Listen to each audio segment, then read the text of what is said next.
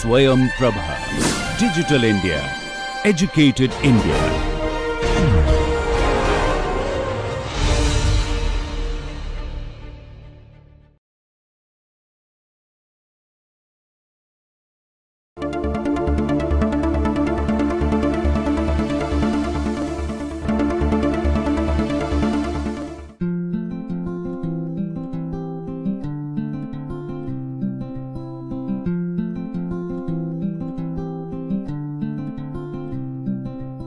Welcome to the fourth lecture of Module 3 of the course Game Theory and Economics.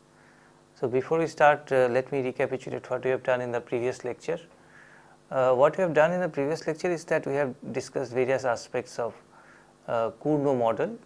Cournot model is a model of oligopoly market where there are a few firms who are competing with each other, and we want to find out in this market what is the output level that will be set by each firm, and consequently what will be the total output produced by all the firms put together, and hence what will be the price, equilibrium price in the market. And based on our observations regarding the various aspects of Cournot model, we have found that the Cournot model essentially depicts a situation of prisoner's dilemma, in the sense that the firms are competing with each other, and by competing with each other they are earning a level of profit which is less than what they could have earned had they come together and taken a joint decision as to what output they will produce. That we have seen. Today we are going to conclude that this part of discussion of Cournot model by talking about a general model of this sort of behavior by different firms.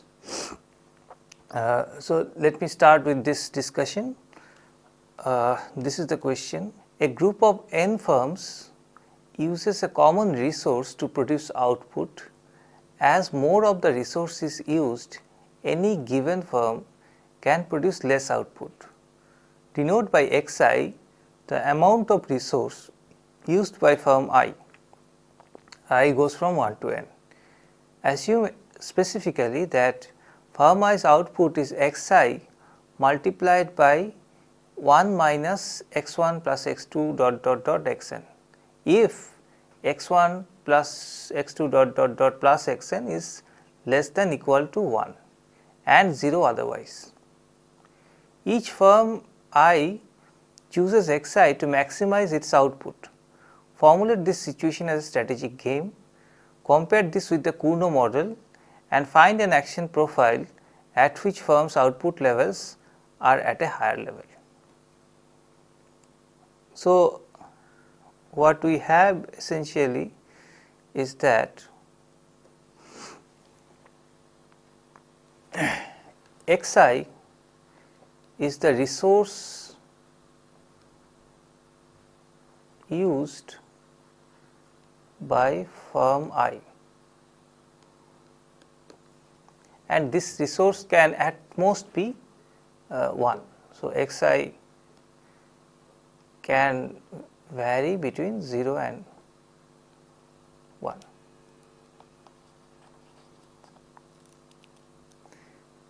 This is a natural resource, which means that the total amount of resource available in the entire economy is denoted by 1. What we further know is that if ith firm uses this resource Xi, it is able to produce some output, and this output, let us call it Qi, is given by Xi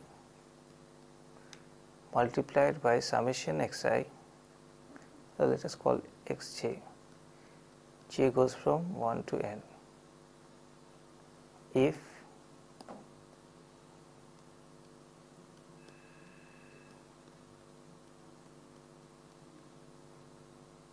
this is the summation is less than 1 or equal to 1 and 0 otherwise.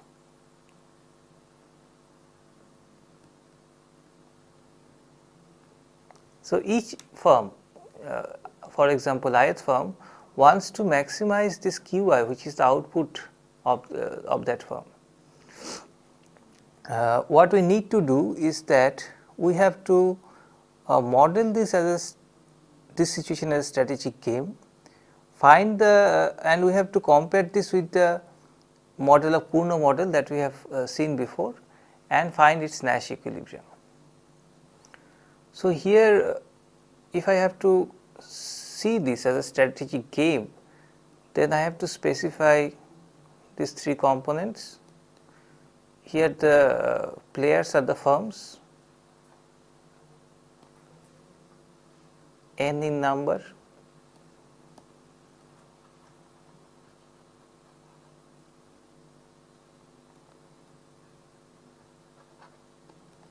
actions are the resource used,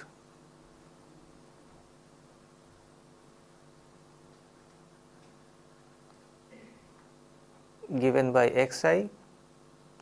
Xi is always less than or equal to 1 and greater than or equal to 0. And finally,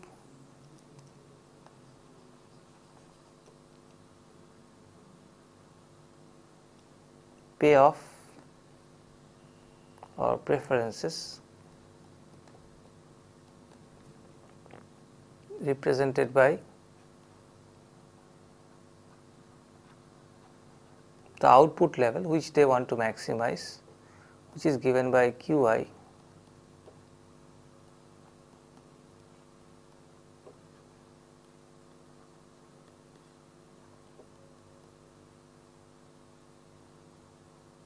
So, this is the setting, this is the game theoretic representation of this situation. So, if I have to compare this with the Cournot model that we have seen before, what are the parallels? Remember, in the Cournot model, the firms were maximizing their profit. So, that pi I, the profit of each firm, is equivalent to Qi here, the output that each firm is producing. So, maxim Pi was the payoff function which they were maximizing,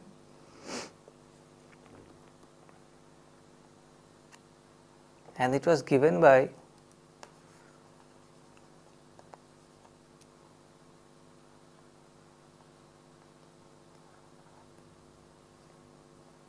xi multiplied by alpha minus c minus x1 minus x2. So, this is the profit function of firm I. However, I used Qi I did not use xi, but nevertheless I can assume that Qi is equal to xi without loss of generality. Now, if I compare this with the setting that I have right now, then what are the parallels that we have? The parallel is that alpha is equal to 1, because the first constant we have in this setting is 1, whereas the constant term in that setting was the first constant was alpha. Secondly, the cost of each firm in the Cournot model was C, per unit cost. Here I see that there is no such component here. So, which means that C in the new setting is essentially equal to 0, comparing this with the Cournot model. So, these are the two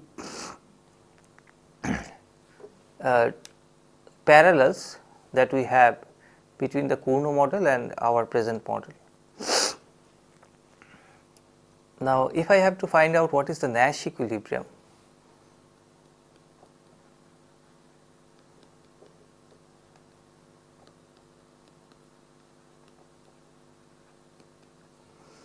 so we can proceed as we had done before in the previous lecture, that firstly we show or that in the Nash equilibrium the output levels of each firm will be equal, that is not a very big deal, we can just follow the previous technique.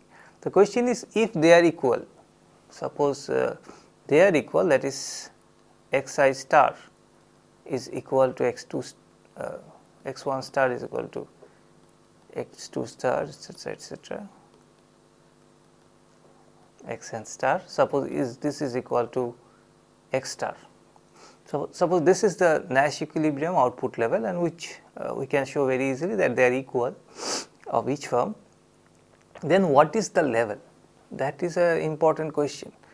Now, that we can find out by again looking at the first order conditions, because like before, as in the Cournot model, the way to find out Nash equilibrium is that we are going to find out the best response function of each firm, and from the best response functions of the firms we can find out the Nash equilibrium by solving them simultaneously.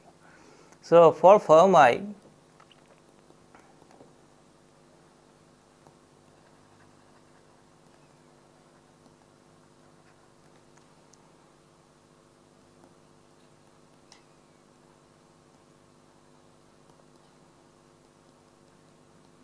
this is what he maximizes with respect to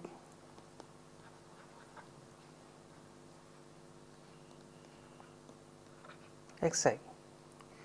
Now, so first order condition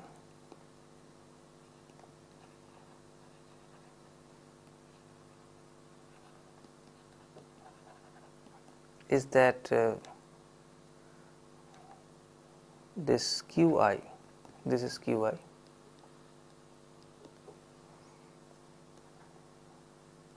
this should be equal to 0, which means that 1 minus this entire thing x1 plus x2 dot dot dot xn minus xi, this is equal to 0. Now, there is a xi term in this bracket also, in this parenthesis, which means that 1 minus 2 xi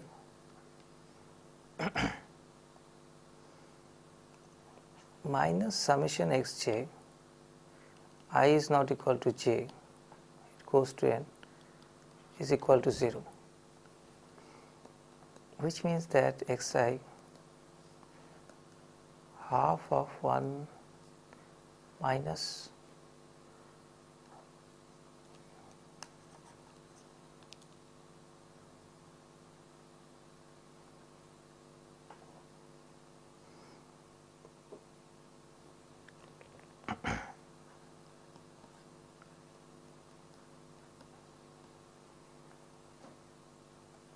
this. Now, what we know is that in equilibrium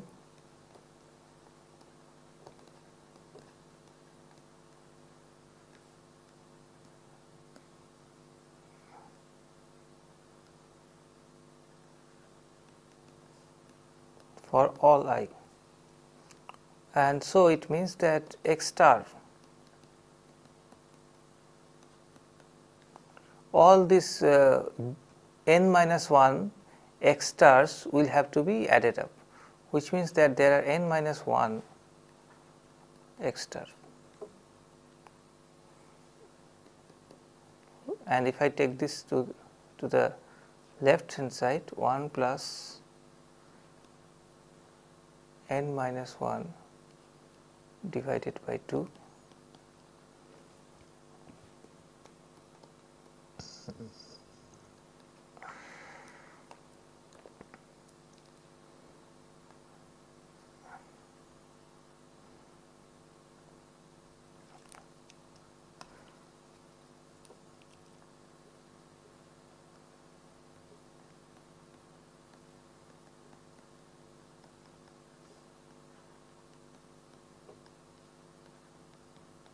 So, this is the Nash equilibrium output level of, not output level, resource used by each firm in the Nash equilibrium. It is given by 1 divided by n plus 1. Now, output level is a little different concept. So, in Nash equilibrium, what is the equilibrium output level?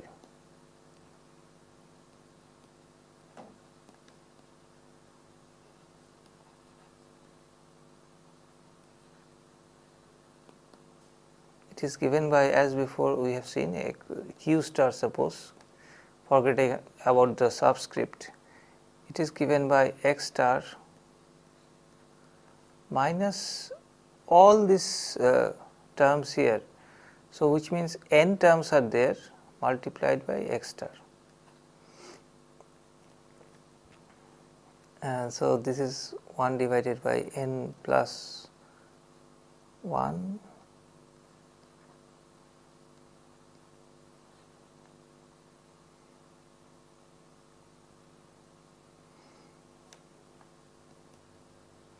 and so it is 1 divided by n plus 1, 1 divided by n plus 1.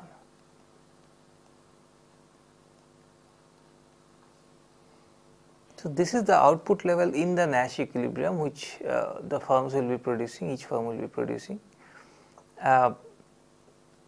This is the Nash equilibrium. Now, there is a last part to the question, which says that find an action profile x1, x2, xn at which each firm's output is higher than it is at the Nash equilibrium. So, basically what is being asked is that, is this a situation of a prisoner's dilemma, in the sense that in the Nash equilibrium we are having an output level which is given by 1 divided by n plus 1 whole square, but is it possible that the firms can produce some other output levels at which that level is higher than this level? Can it be possible? So, is it's in the terms of prisoner's dilemma, is it possible that the prisoners do not confess and each of them will be having higher payoff? Is that a probable situation? Can we find such an action profile? We can take the following. Here what we have here is x star, that is the resource used by each firm, given by 1 divided by 1 plus n plus 1. Now, suppose x, let us call it x bar, is equal to not 1 divided by n plus 1, but 1 divided by 2n. Now, is this greater than x star or less than x star? I claim that x bar is less than x star. Why?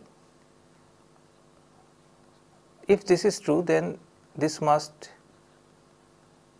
be true, which means that 2n is greater than n plus 1, which means n is greater than 1, and which is true.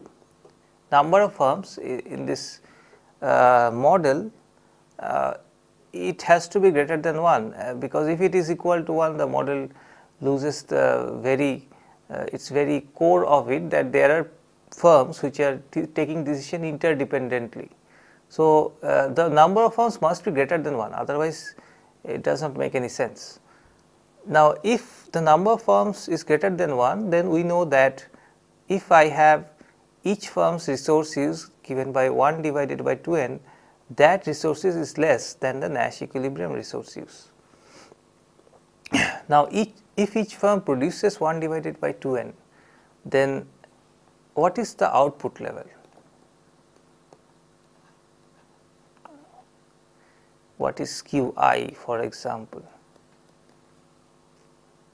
It is given by xi, that is 1 divided by 2n, multiplied by 1 minus, there are n such firms.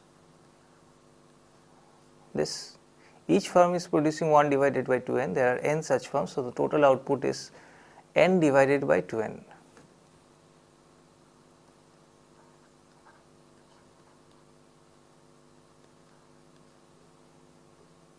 which is equal to 1 divided by 4n.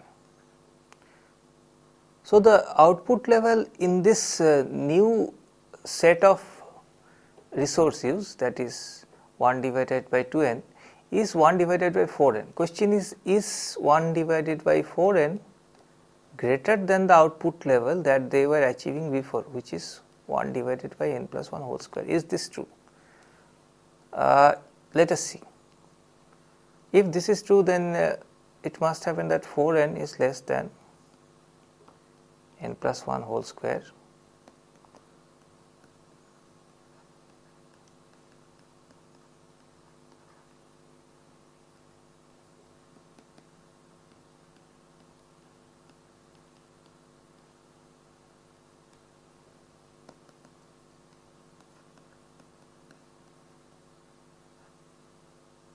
So, this is 0, and which again is true because n is greater than 1. The number of firms can at least it has to be 2, it can be more than 2. In those cases n minus 2 whole square has to be greater than 0. So, we have indeed found a set of resource uses and a set of output levels, consequent set of output levels which are those output levels which are higher than the equilibrium, Nash equilibrium output levels, which means that this setting that the firms are deciding on their output levels by in a competitive environment, that gives their output levels a lower value compared to an alternative set of output levels, which means this indeed is a case of prisoner's dilemma, and it basically generalizes the Cournot equilibrium case. People tend to produce more than the level at which their output levels or their profit level could have been higher, and as a result there is a question, there is an issue of overgrazing. There is a common resource here, and people tend to overuse that common resource, and by doing so they produce less benefit for themselves. So, that is the general conclusion. So, this is more or less about the Cournot model.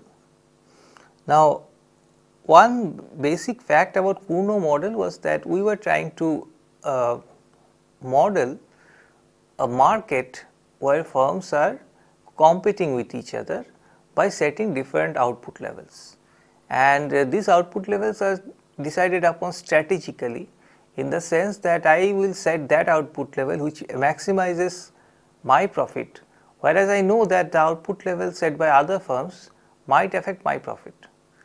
Now, so the entire thing is happening through the setting of output levels, but this is not the only kind of way to formulate a market. When Cournot wrote his thesis on how to formulate a market in the early 19th century, later on another Frenchman called Bertrand reviewed Cournot's work, and he came up with an alternative way to model how markets behave, how we can understand markets. So, the next topic that we are going to cover is regarding Bertrand's model. So, this Bertrand model is essentially like the Cournot model, a model of market, oligopoly market, but there are differences in the sense that here it is not the quantity which will be decided strategically by each firm. The output levels of each firm is not the decision variable, rather it is the price. The firms decide their individual prices strategically and try to maximize their profit as they were doing before. So, that is the thing, and so the basic questions that we were trying to answer in the Cournot model remain the same. For example, we are going to look at how the market demand is going to affect the equilibrium. What is the equilibrium to begin with? If the firms earn any positive profit in the equilibrium, what are the output levels and what are the price levels in equilibrium? And we are going to look at if there are some other parametric changes in this setting, like if the demand rises or falls in the market, how is that going to affect the equilibrium? If there is some technological innovation, for example, if the cost of each firm changes, then how is that going to affect the equilibrium? And if the competition changes, for example, if more firms enter the market, is that going to change the equilibrium? So, these are the basic questions that we were trying to answer before, and they remain the same, but the answers might be different here. So, this is the Bertrand model. So, to begin with, firms are there, they are setting prices.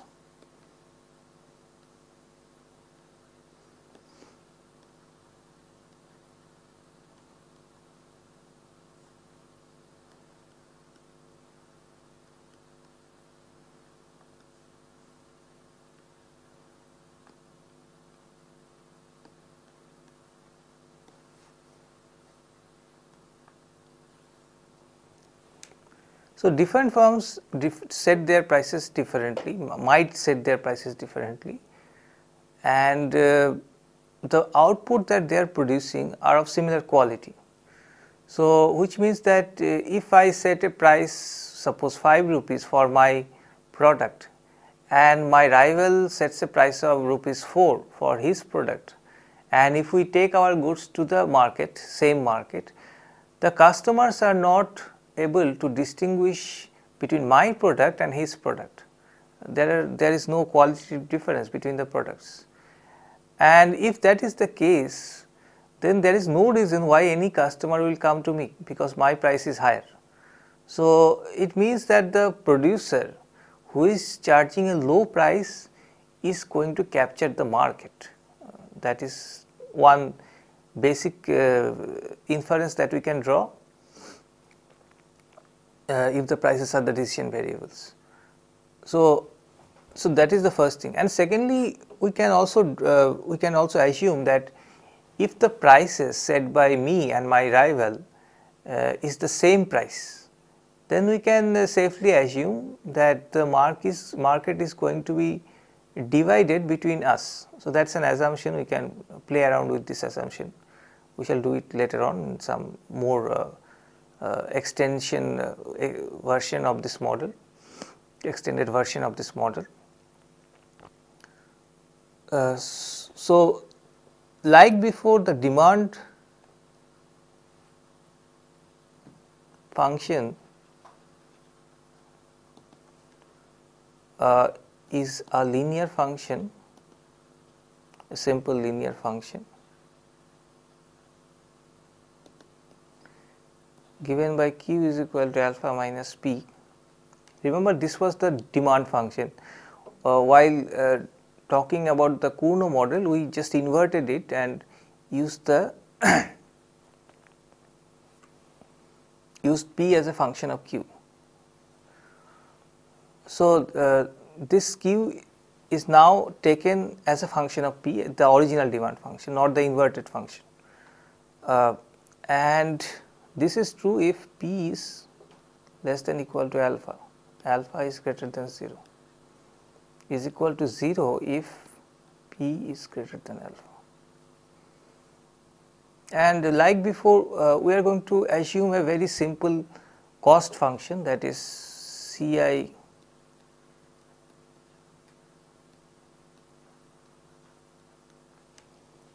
Qi is the output level of firm I, Ci Qi is the cost of production of firm I, which produces the level Qi of output. It is given by small c multiplied by Qi, which means that for 1 unit of output, the cost that firm I has to bear is small c.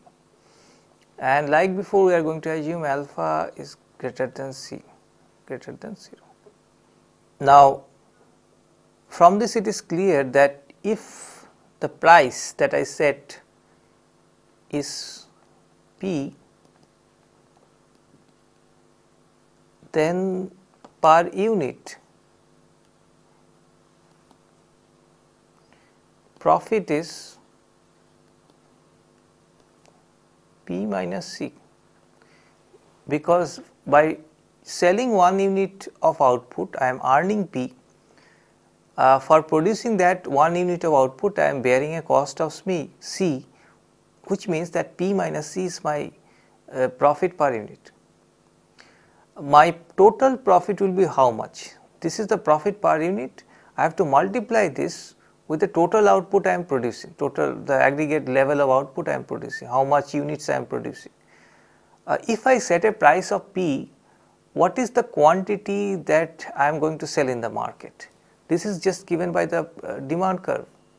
So, Q is equal to alpha minus P. This is the quantity that I am going to sell in the market if the price that I set is P, assuming that there are no other firms in the market. Suppose I am the only firm in the market. In that case, profit for me will be alpha minus P, which is the output, multiplied by profit per unit of output. So, this is the total profit that I am going to earn if I am the sole producer, and if it is the price that I am setting in the market. So, this is the general formula for profit if there is no rival. Before we look into the various nitty-gritties of this model, one more important assumption that I need to clarify is that in this model, if I announce a price P, it may happen that that price is less than the cost of production, that is, that price is less than C. But nevertheless, if I have announced a price, many customers will come to me knowing that price, and then that demand I have to cater to, irrespective of whether I am making loss or a profit.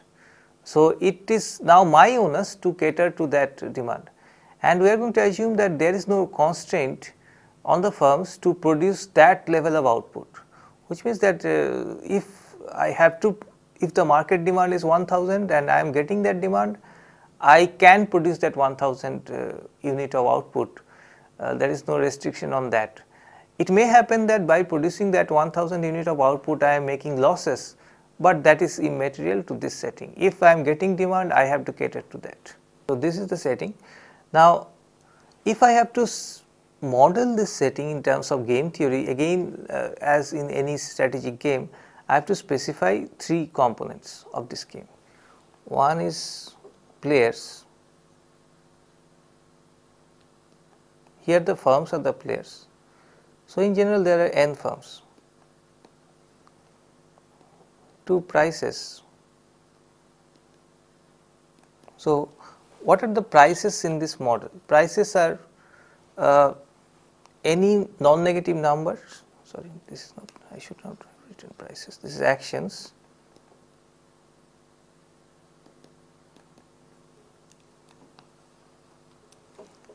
Prices are the actions.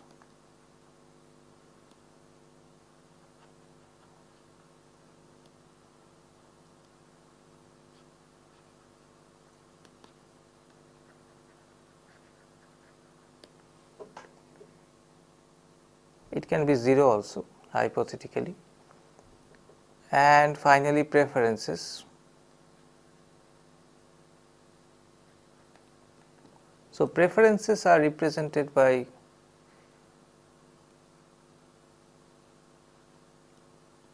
profit,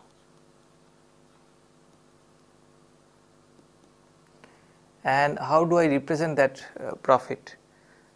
So, suppose firm I am talking about firm I, any representative firm. The profit of firm I is given by price is given by P multiplied by Q minus cost, that is the first principle. But if I charge a price of P, then what is the quantity that I get? This is given by demand function, but there is something else. M is the number of firms which are charging the same price, and this price is the lowest price in the market, minus Q of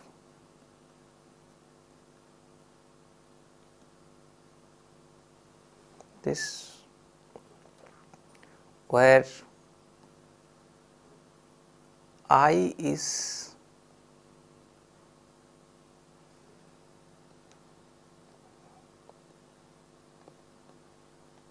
one of the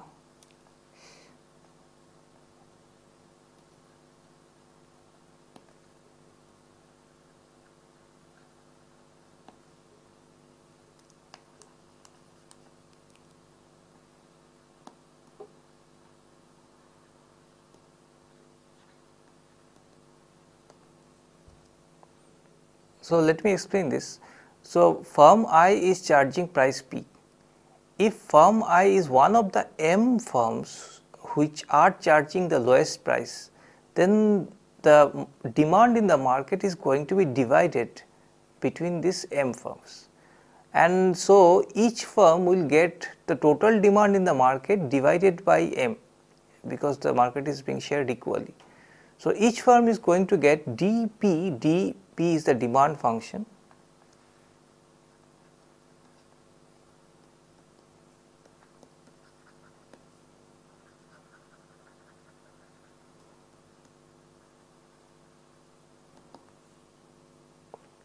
minus the cost, and your cost of production depends on the quantity that you produce.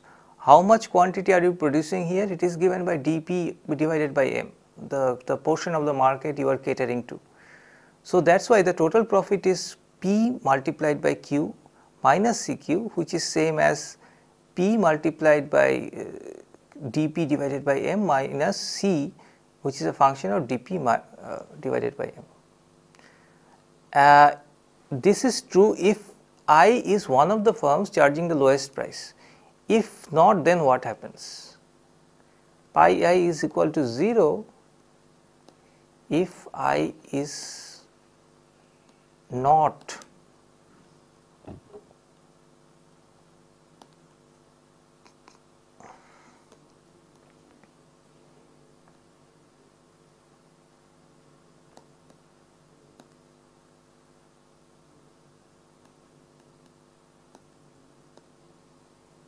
if I is not one of the firms charging the lowest price, then I is not getting any demand in the market.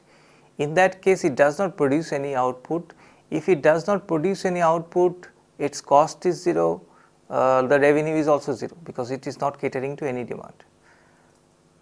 So, this is the story. Notice if I is the only firm which is charging the lowest price, in that case M is just equal to 1, which means that the profit function is just P multiplied by dP minus C of dP, M is equal to 1. So, this is the general setting. These are the preferences, and the preferences are represented by the profit function. Now, what we are going to do now is that we are going to find out the Nash equilibrium of this model, and while doing so, we are going to simplify this model a little bit. We are going to assume that there are only two firms. So, N is equal to 2, and like before, the demand function is given by D is equal to alpha minus P, and the cost function is given by CQ is cost of production is just unit cost small c multiplied by the level of output. Now, if that is the case, then what is the profit that each firm is earning? I can succinctly write this as follows. If firm I is the I which is charging the lowest price, then we have just seen that the profit that it is going to earn is given by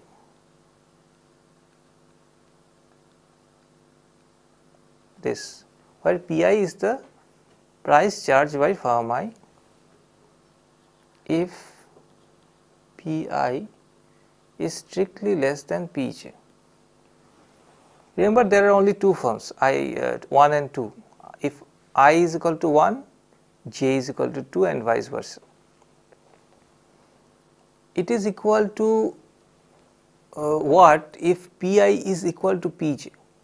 If Pi is just equal to Pj, then the market is getting divided. Each firm is getting half of the demand, which means that Q that we were talking about, Q was equal to alpha minus P. Each firm will get only half of it, which means that this first component, the alpha minus Pi, the first term within the bracket, each firm will get only half of that, which means that this is going to be alpha minus Pi divided by 2 multiplied by Pi minus C, if Pi is equal to Pj. And finally, if ith firm's price is greater than the jth firm's price, nobody is going to come to him, and its demand that it caters to is going to be 0, cost of production is going to be 0, and so profit is going to be 0. So this is the last case. So here I can be 1 or 2.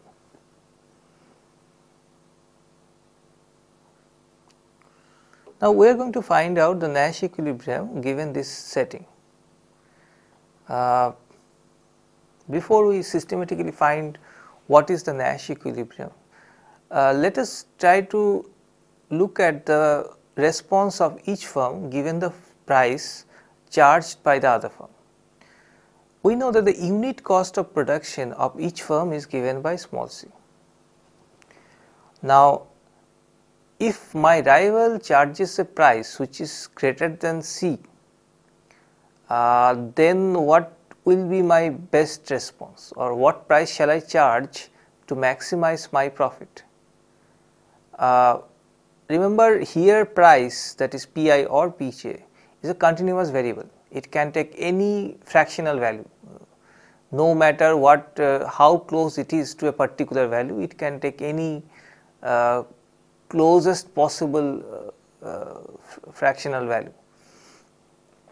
Now, if the price of the other firm is any value greater than C, then if I charge the price that he is charging, then we share the market equally. So I get some profit, because why I am getting some profit? Because the price in that case is greater than C, and if the price is greater than C, there is positive profit margin, and if there is positive profit margin, the total profit is obviously positive.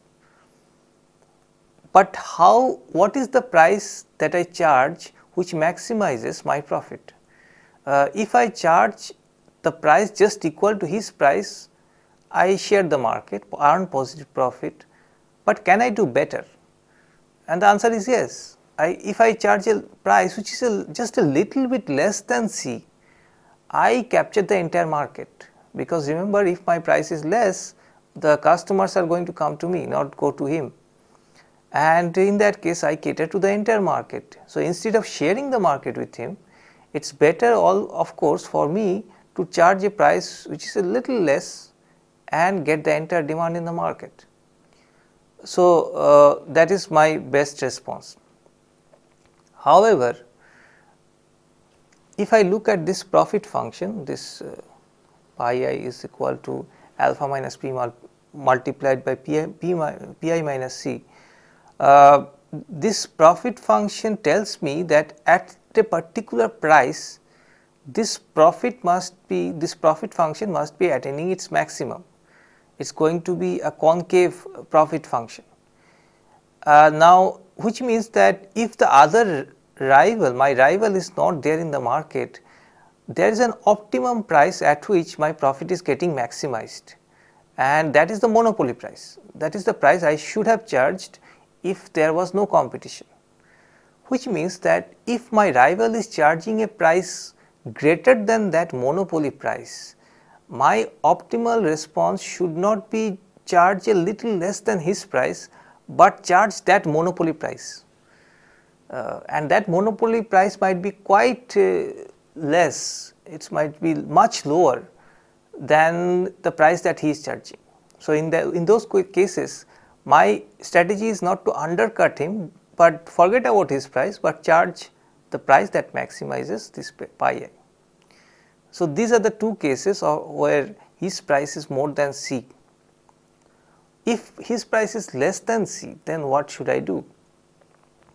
If his price is less than C, then remember, if I charge a price less than his price, I get the market, but what is the profit? It is negative, because the profit margin is negative here. The price is less than, his price is less than C. So, it is not optimal for me to charge a price which is less than his price. Then what is the optimal thing to do? I shall not charge a price less than his price, neither shall I charge a price which is just equal to his price, because if I charge a price just equal to his price, again the market is getting divided.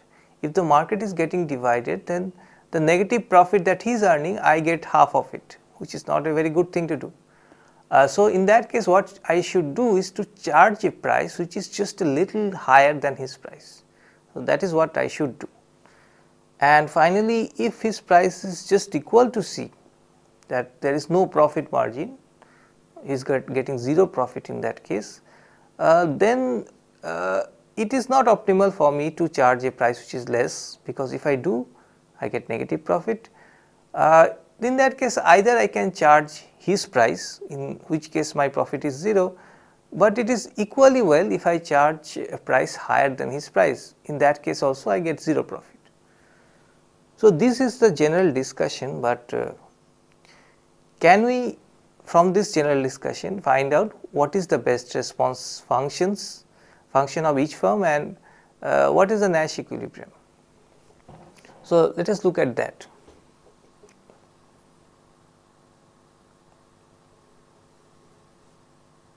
To begin with, let us try to draw the profit function.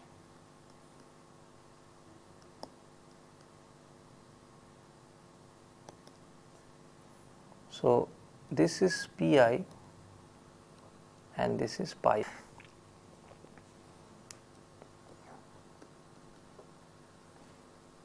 I know the profit function is given by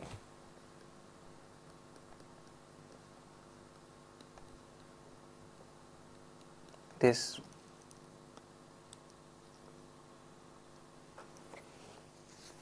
Now, if Pi is equal to 0, this profit is a negative quantity, which is minus C alpha, which means it has a negative intercept. Given that it has a negative intercept, at what points does this profit function intersect this horizontal axis, that is Pi?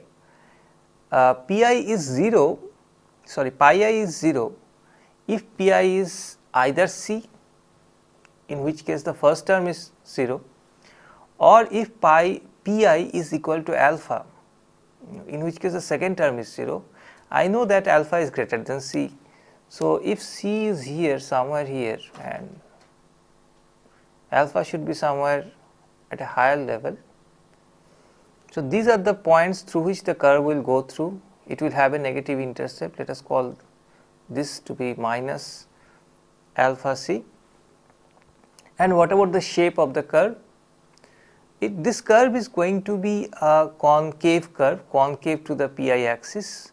I know that because if I take the second derivative of pi I with respect to Pi, I get a negative term which is minus 2. If the second derivative is a negative quantity, then the curve is a concave curve. So, the curve will be most likely having a shape like this. So, this is the shape of the profit function, and there is a point just in between which I shall call Pm, at which profit is getting maximized,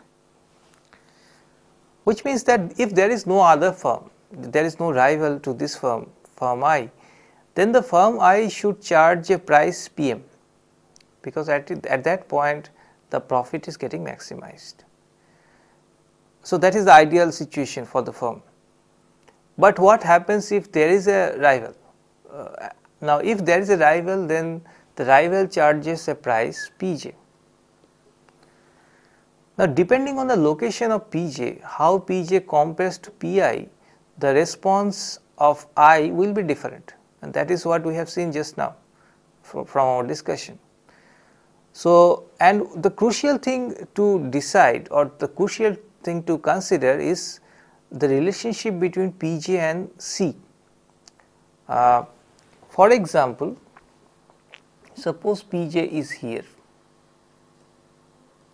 this is Pj suppose. So, the rival firm is charging a price less than the unit cost of production. In that case, what is the price that I should charge? Well, if the rival firm is charging a price less than is equal to Pj, which is less than C, then this part of the curve, this part which is after C, no, after Pj, is getting, it's not relevant anymore, because if I charge a price greater than Pj, my profit is not given by this curve, but by my profit is given by this horizontal axis, because I am getting 0 profit. If I charge a price just equal to Pj, then my market is divided, the market is divided between him and me, and so I get half of the profit that he is earning a negative profit, I get half of that, so I get profit which is half of that. So, my profit function is this part, because if I charge a price less than his price, my profit function is coinciding with this curve. If my price is just equal to Pj, I get half of the market given by this point. If my price is higher than Pj, I get profit represented by the horizontal axis. In that case, what should I do? The ideal thing for me to do will be charging a price greater than Pj, strictly greater than Pj, but that price can be any price, it does not matter what price it is. So, if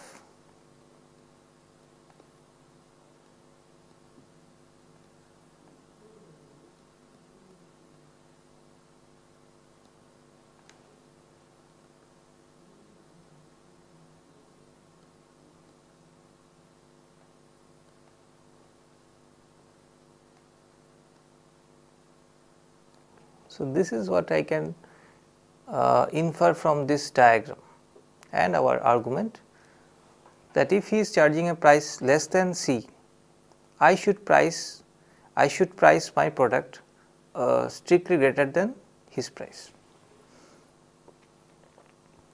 What if his price is just equal to C?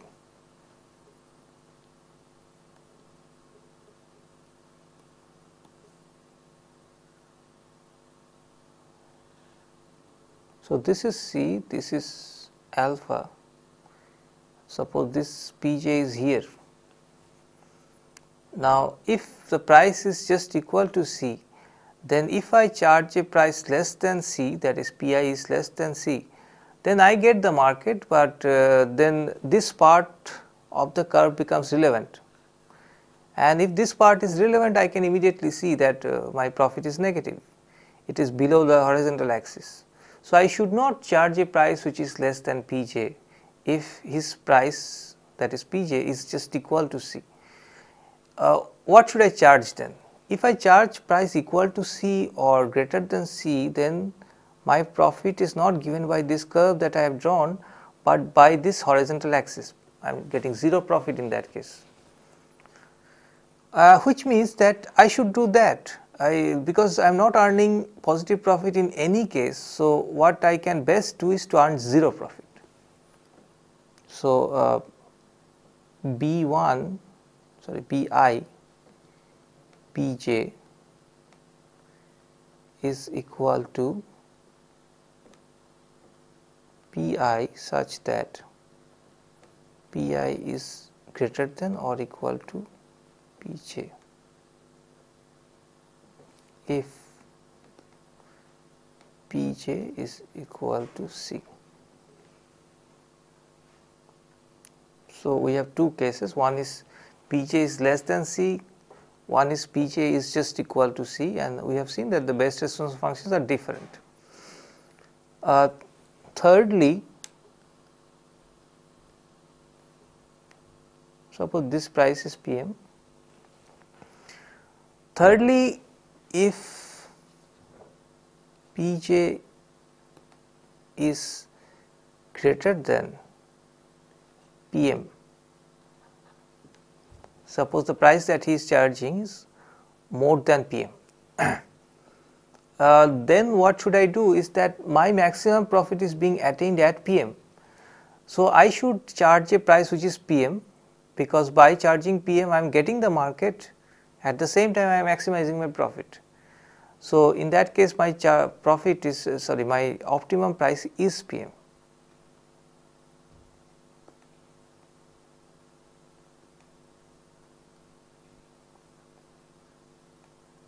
So, it is just a single value if Pj is greater than Pm.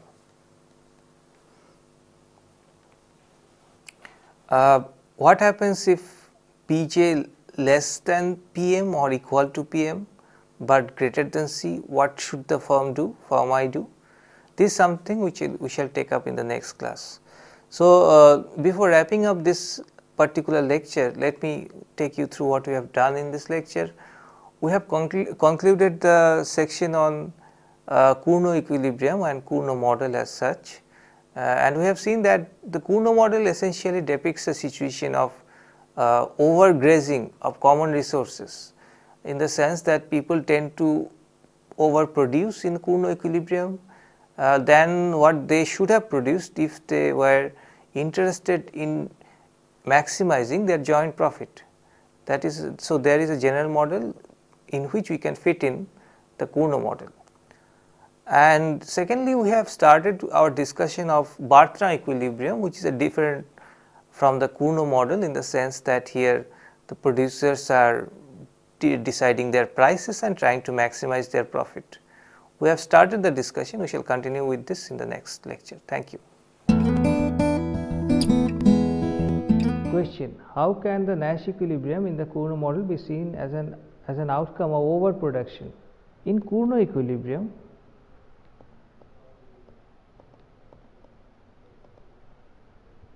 production of output of each firm is equal to alpha minus C divided by 3, and the profit is we have seen alpha minus C divided by alpha minus C whole square divided by 9. Now, we have also seen that if they cooperate, if they collude and maximize profit, maximize joint profit, they should produce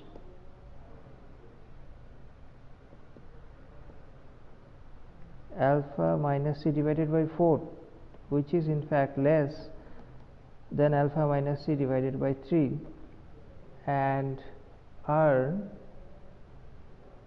alpha minus C whole square divided by 8 as individual profit.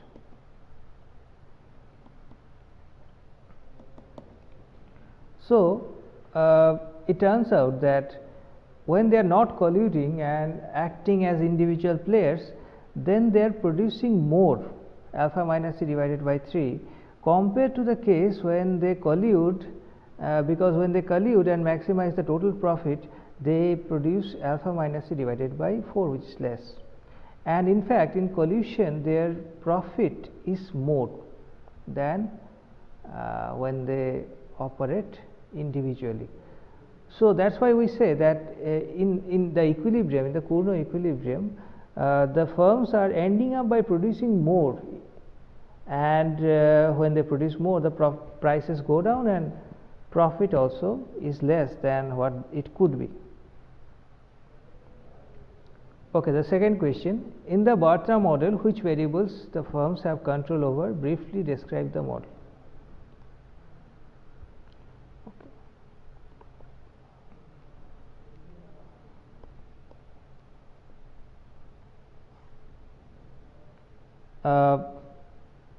Firms here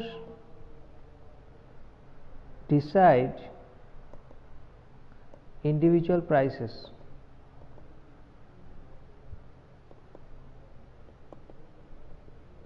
So, if there are two firms P1 and P2, they don't decide by their own wish what the output that they are going to sell in the market.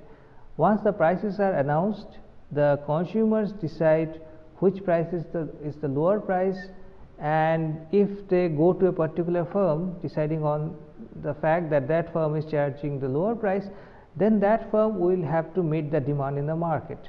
So, the quantity produced by the firm is not decided by the firm, it is decided entirely by the demand in the market. Okay, this was the part 1 of the question. Briefly describe the model. So, in terms of game theoretic language, there are n firms, suppose, which are the players. Actions, each firm decides the price, which is a non-negative number, and payoff. Payoff is given by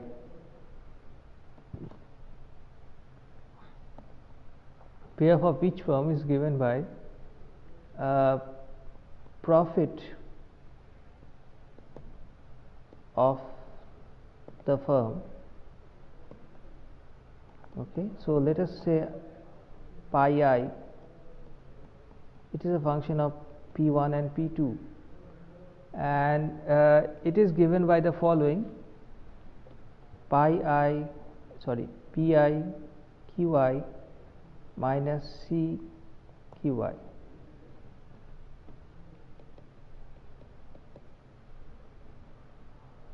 What is Q? Q is the market, nothing but market demand, which is given by alpha minus Pi minus C, again alpha minus Pi, and so this is